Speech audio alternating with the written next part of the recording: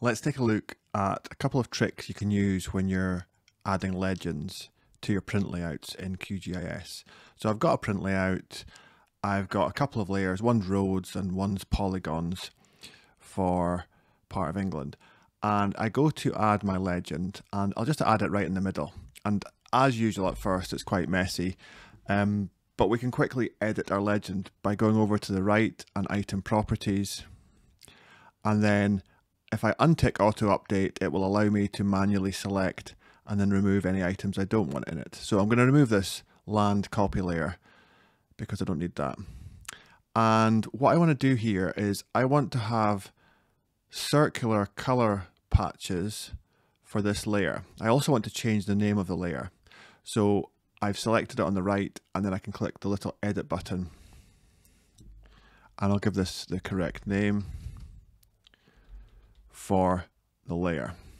But what I'm really interested in here is changing these color patches so they're circles.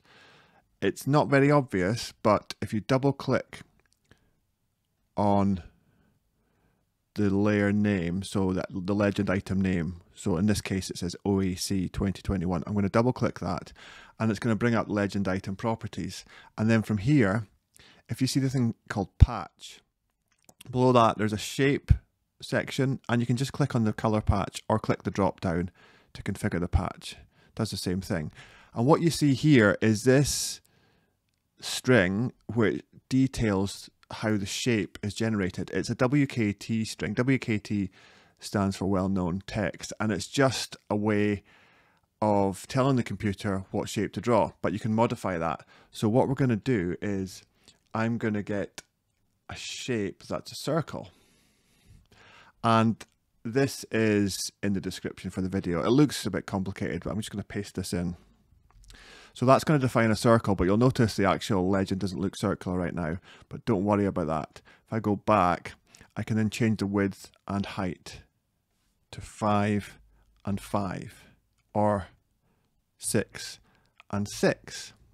So now we have it as a circle, which is what we want. Remember, we double clicked on it and we clicked on the shape section. And then this is the geometry defined as a polygon, and it basically uses coordinates to define a circle with lots of points, so it gives you a smooth circle.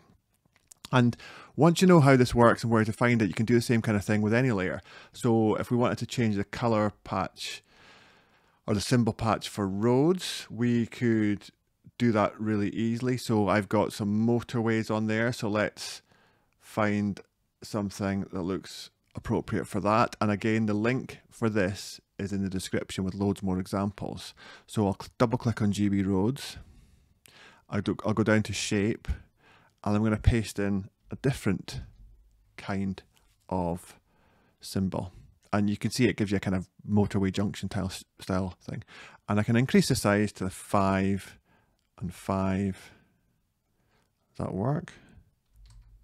Yeah, 10 and 10, for example, or height 5. You can increase it or you can modify it there however you want.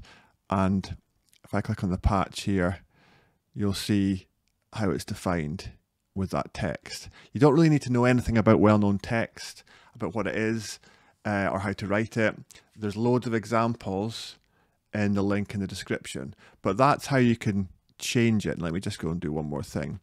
I'll highlight GB roads, I'll click on edit, and I'll call this motorways. So that's how you can modify these things. You untick auto update, you double click the layer you want to modify, and then you can configure the symbol patch by clicking on the button or clicking the drop down to configure the patch. And from there, it's just a case of knowing what to paste in, and if you see the description you'll get full explanation there. So hopefully that'll enable you to do legends that are a little bit more interesting and unique.